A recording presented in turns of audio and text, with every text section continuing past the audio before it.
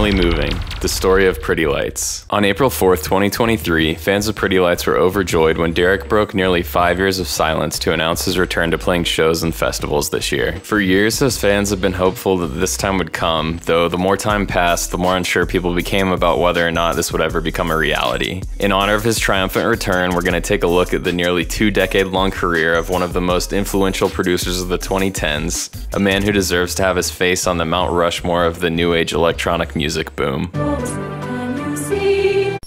To better understand Pretty Lights, we need to take a look at who Derek was before Pretty Lights. Derek Vincent Smith was born in 1981 in Fort Collins, Colorado. Derek became interested in music early in his life. In 7th grade, his friends had a band called The Freeze, and they told him if he could get a bass guitar, then he could be in the band. He got a 4 a.m. paper route to start making money, and he saved up for months until he was able to purchase his first bass. When he finally got the guitar, his friends said he couldn't play well enough, so they didn't let him in the band. And they were like, man, you have no idea how to play this thing. Like, you can't be in our band. Like, they let me on, man. So I got led on into being into the music industry. He took bass lessons to get his skills up to speed, and eventually he was led into the band. In Derek's own words, the band was a Beastie Boys type thing where we rapped and played chilled out funk music. When Derek was in 10th grade, the band entered into Fort Collins Battle of the Bands and got 2nd place. One fun fact about the band is that all of the members have now released music on Pretty Lights Music, Derek's record label, and we're going to talk a little bit more about that later. Derek was also a rapper in his early days, going by the name D-Zone. He used to manage a calzone shop, and he actually had a calzone named after his rap name. He eventually was fired for closing the shop early one day so that he could show up to his friend's first production set, and this was his last legitimate job before starting Pretty Lights. In addition to playing the bass, he also plays the keys and the flute, though I'm unsure when he learned to play these. Some of Derek's major musical influences growing up include Pink Floyd's The Dark Side of the Moon, Shamrocks and Shenanigans by House of Pain, and Lucy Ford, The Atmosphere EPs. Josh Davis, aka DJ Shadow, was also a massive influence in Derek's life as it got him into vinyl, which played a huge part in his career as Pretty Lights, and we're going to talk a little bit more about that later. Every day in high school, Derek would wake up to DJ Shadow's 1996 Introducing album on his CD alarm clock. He would listen to the entire record every morning before school.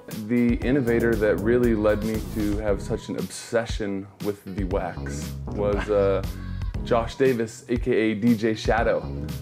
Introducing 1996, man, every day in high school, that was my alarm clock, you know, my CD alarm clock.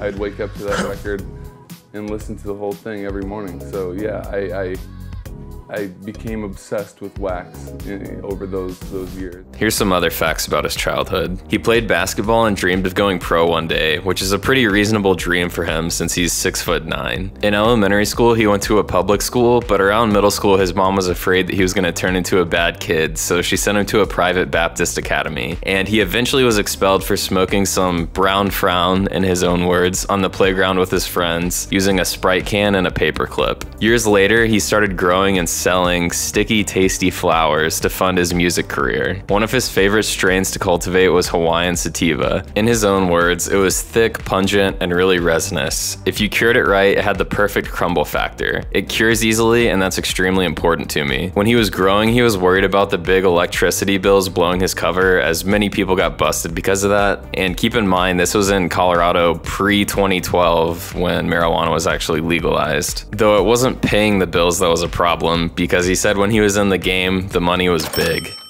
After graduating from Rocky Mountain High School, Derek went to the University of Colorado at Boulder, where he first began to experiment with electronic music production, using a computer and basic software to create beats using samples from vinyl. However, he dropped out after his first year to focus all of his attention on music. In 2004, Derek started his music project called Pretty Lights with his friend and former bandmate, Michael Menert. The name was inspired by a 1966 New Year's Eve Pink Floyd and The Who poster. The signature Pretty Lights sound is all about sample-based production, blending hip-hop, funk, soul, and electronica, though it incorporates many other genres as well. In 2006, they released what would be their first and only album as a duo, called Taking Up Your Precious Time. The album was well received by fans and features some of Pretty Lights' signature sounds, including heavy beats, soulful samples, and electronic textures. Around that time, Michael Menert had some things that he had to deal with in his personal life, so Derek continued on with Pretty Lights as a solo act. Over the next few years, Pretty Lights continued continued to build a following by releasing his music for free. At the time, this was a groundbreaking way to tackle the music industry, as things were much different back then, with album sales being extremely important for most artists. Derek said it would have been hard to get people to pay for music they had never heard, and he was less concerned about the money and really just wanted his music to be played through as many speakers as possible. To help promote his music, he would message hundreds of people on MySpace telling him about the music. And these strategies proved to be hugely beneficial as he watched his monthly downloads go from hundreds to tens of thousands every month. His popularity started to grow with college kids around Colorado, and he was asked to play various house parties as well as college parties. In 2008, Pretty Lights released his first solo album, Filling Up the City Skies, a 2-disc experience that included one of his biggest tracks, Hot Like Sauce. He also played his first show as Pretty Lights at the Fox Theater in Boulder, Colorado. He performed to a small crowd playing a mix of original tracks and remixes of popular songs. It was a humble beginning, but it was the start of something that would grow to be much, much bigger. He played a few other shows that year, one of which being at Cervantes Masterpiece Ballroom in Denver, and I've got a fun little fact about that. Derek was briefly managed by the owner of Cervantes, Scott Murrill, in the early days of his career, so Scott helped ease him into live music by booking him to play at his own venue.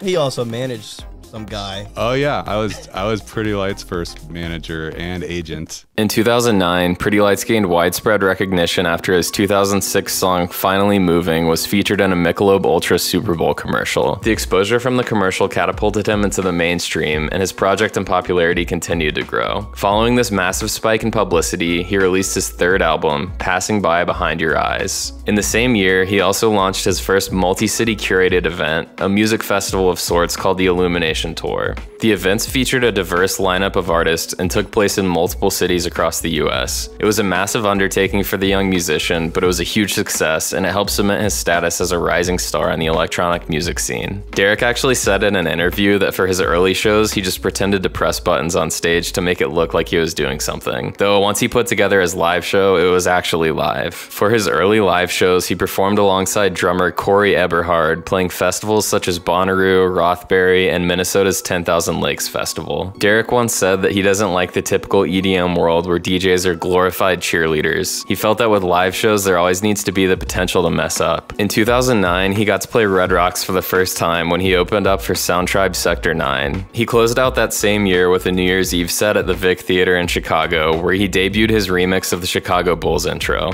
The actual name of the song is Serious by the Alan Parsons Project. In 2010, Pretty Lights released 3 different EPs, Making Up a Changing Mind, Spilling Over Every Side, as well as Glowing in the Darkest Night, which landed at number 18 on Billboard's Dance and Electronic Album chart. He actually referenced Making Up a Changing Mind in his recent PL Starship Announce video that he just released a few weeks ago. The Starship seen on the cover of the 2010 EP makes an appearance at the end of his comeback video. It's a CGI rendering of the Starship floating under what appears to be the Crescent City Connection Bridge in New Orleans, and we're going to talk a little bit more about that at the end of the video. 2010 also brought some of his famous remixes, such as his rework of Pink Floyd's Time, Kanye West's All of the Lights, Jay-Z's Empire State of Mind, and Steve Miller Band's Fly Like an Eagle. This year we also got to see the revamp of his live show, in which he replaced drummer Corey Eberhard with Adam Deitch, who has an incredibly diverse skill set, which includes production credits for many major artists such as 50 Cent and Justin Timberlake. In their first year performing together, they tackled some major festivals, playing at Coachella, Summer Camp, and Camp Bisco, just to name a few. 2010 was also the first year he got to headline Red Rocks, selling out the major venue, which was a longtime dream of his. This year he also started his record label, Pretty Lights Music. The first release for the label was Michael Mennert's 16-track album, Dreaming of a Bigger Life. In 2011, he released the single I Know the Truth, which is one of his biggest tracks to date. This year he also sold out Red Rocks once again, which was the beginning of a 9-year streak of selling out Red Rocks. In April of 2011, a series of tornadoes ripped through Alabama, causing serious damage to the city of Tuscaloosa, which was a place that Derek was very fond of since it was a frequent tour stop for him in his early days. This thing is going to be coming basically right down Skyland Boulevard.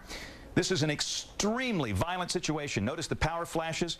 Please. It just past the Tuscaloosa County, or the Tuscaloosa City Police Department. The police department is down there. It's crossing over the industrial area in South Tuscaloosa, near all the places where they take the cars when you have an accident. If you're down that way, down Greensboro, it's on you now. It's moving toward McFarland. Derek has always been committed to social and political issues, so when he saw what happened to Tuscaloosa, he knew he had to do something. He got in touch with STS-9 and Big Gigantic, and together they put on a charity concert to raise money to help rebuild the city.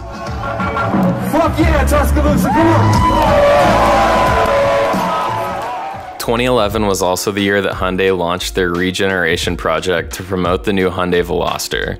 They selected a handful of electronic producers at the top of their game and paired them with artists of various other genres to create unique tracks. Pretty Lights was paired with country artists LeAnn Rimes and Ralph Stanley, and together they created the track Wayfaring Stranger. Some of the other producers tapped for the project include Skrillex, DJ Premier, and the Crystal Method. In 2012, we saw the release of 2 singles from Pretty Lights, We Must Go On and You Get High. He also played Red Rocks for the 3rd year in a row, except this time he sold out back-to-back nights. By this point in his career, the reach of Pretty Lights' music was worldwide, so he began to run into some legal issues for his use of uncleared samples. He was sued for a sample used in his 2006 song, Happiness Troubled Faces, so he had to take the song down, as well as pay the record label that owns the rights to the sample. It's now available on streaming platforms, so I'm not sure exactly what happened there. Maybe the record label allows it to stay up as long as they receive a cut of the streaming royalties. Some of Derek's music that includes Syl Johnson's samples are So Much in the Dark, which contains a horn line from Syl, and Looking for Love But Not So Sure, which contains breaks and a vocal from Syl. Love You Left Behind also samples Syl Johnson. Whenever Derek has had to pay for sample use, he tries to make sure that the money goes to the artist or the family of the artist rather than a major record label. 2013 was a big year for Pretty Lights, as it was the year that he released the album A Color Map of the Sun. He had been crafting this album for years, and in my humble opinion, it's one of the most unique musical projects conceptually ever to exist. For this album, Derek wanted to continue to utilize his sample-based sound, except this time he wanted to create all of the samples himself, rather than pulling from other artists. He hired musicians to create breaks that were then pressed to vinyl, which he would then sample from in order to create the album. He wanted these vinyl records to incorporate as many instruments as possible, while using old-school recording techniques to create the exact sound that he was looking for. The breaks were recorded mostly in Brooklyn and New Orleans, and as an end result, he had a crate full of vinyl to work with for the final productions. And additionally, to fit the theme of the project, he decided not to use any digital synthesizers, so all of the synths on the album are modular. When the album was released, he included many of the original session recordings that he sampled from to create the final product. He later released an entire visual side of the project. After he released the album, he delayed the release of the visuals, as he wanted listeners to first create their own interpretation of the music before they saw it put into a visual framework. The album received a Grammy nomination for Best Dance/Electronic Album. This same year, he started touring with a full live band, playing seated theater venues that you normally wouldn't see electronic acts play at. He wanted to play at these venues because he felt that the nature of them would cause fans to pay greater attention to the intricacies that were happening on stage. And for the 2nd year in a row, he sold out back-to-back nights at Red Rocks, with it being his 4th year in a row playing the venue. That same year, he also released one single, Around the Block, featuring Talib Kweli.